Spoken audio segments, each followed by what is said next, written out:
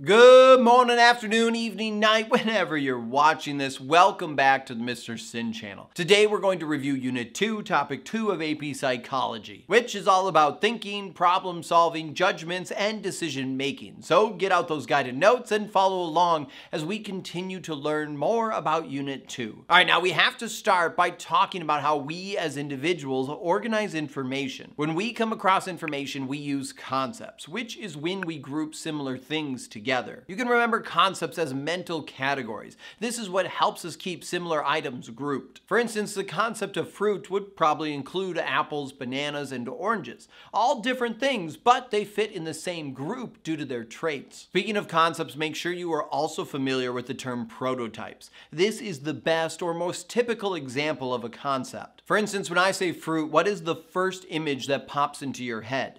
Whatever that image is, that's probably your prototype for fruit. Now, throughout life, we are constantly learning and engaging in new experiences.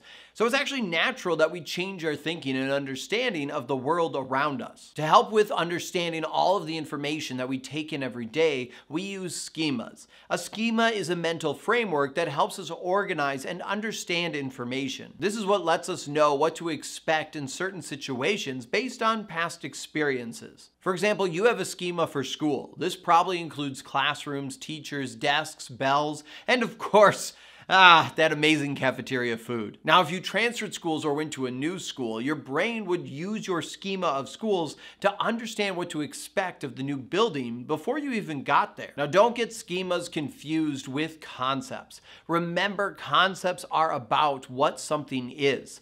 Think of categories and definitions, whereas schemas are more about how things work or what to expect in certain contexts. Over time, we can see that our schemas change. This generally happens in two ways. The first being assimilation, which is when you learn something new and fit it into your existing schema. Assimilation does not change the schema. Instead, it just incorporates the new information into the existing schema. The second way is through accommodation. This is when you learn something new that doesn't quite fit your existing schema. So you change your schema to fit the new information. Just remember, assimilation is when new information is incorporated into the schema without changing it. And accommodation is when you change your thinking and schema to fit the new information. And don't worry if you're still not sure about these concepts, I created a practice quiz titled Cognitive Foundations. You can use this to practice and test yourself on everything that we just talked about.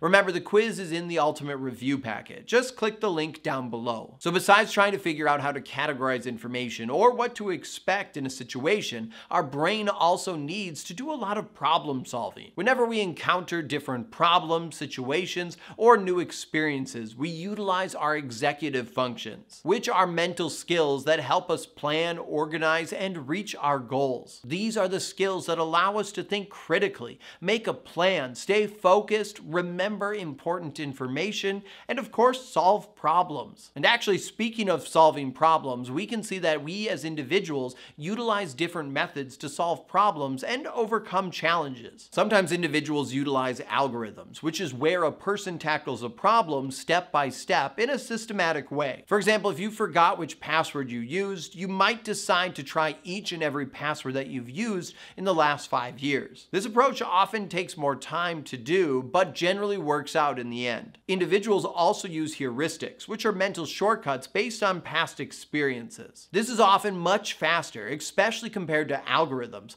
but doesn't always get us the right answer. There is a variety of heuristics that people use, but for this video, we are just going to focus on two. The first is representativeness heuristics, which involves making judgments based on how much something resembles or represents a typical case or stereotype. This can cause individuals to overlook important details in favor of information that aligns with their expectations or personal biases. And the second one is availability heuristics, which involves making judgments based on how easily examples come to mind. This can lead to errors when decisions are heavily influenced by recent or vivid memories rather than a full consideration of all of the facts. So when we make decisions, our past experiences and the way a situation is presented end up influencing what we decide to do. For instance, sometimes we get stuck stuck in our ways. We come across a problem that seems familiar and we keep trying to solve that problem the same way we did in the past. One reason we can sometimes struggle with problem solving is due to a mental set,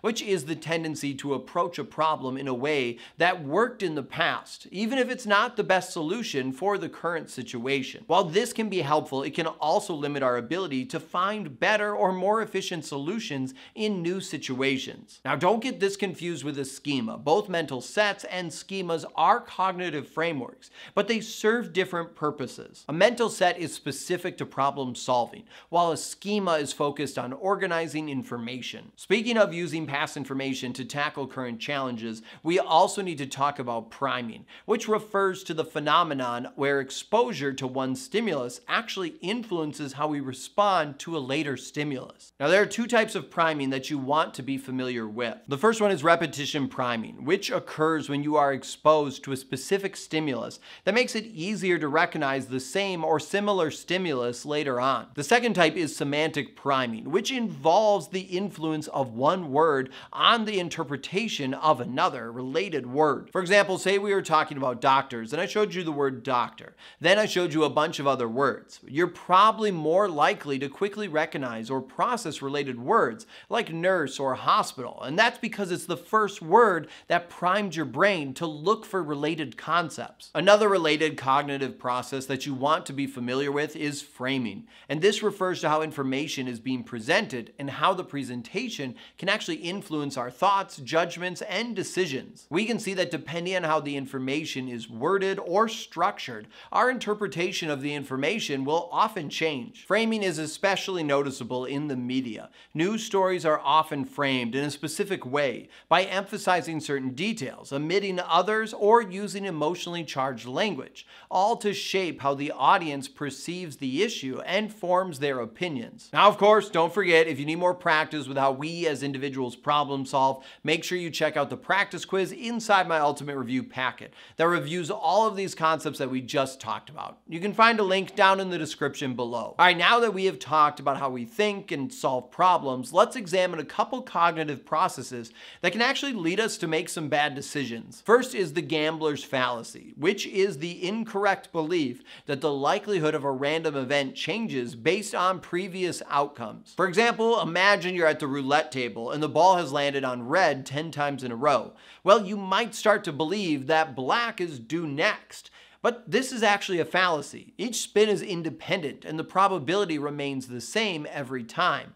Past outcomes don't influence future ones in the game of chance. And this kind of flawed thinking can lead to risky or irrational decisions, especially in situations that involve probability or randomness. The second is the sunk cost fallacy, which is the tendency to continue investing in something simply because you've already put time, money, or effort into it, even when it's no longer beneficial for you. For instance, imagine that you've started a business that initially showed a lot of promise, but now it's clearly failing. Instead of cutting your losses, you might keep pouring in more resources just because you've already invested so much in the past. This fallacy often leads people to make decisions based on what they've already spent, rather than focusing on what's best moving forward. Both of these fallacies show how our past experiences and emotional investments can actually cloud our rational decision making. These two concepts often trip students up. So to help, I created some other resources to help you review, and I put them inside the Ultimate Review packet. That way you can get even more help if you do need it. All right, so to wrap up this video, we need to also talk about creative thinking,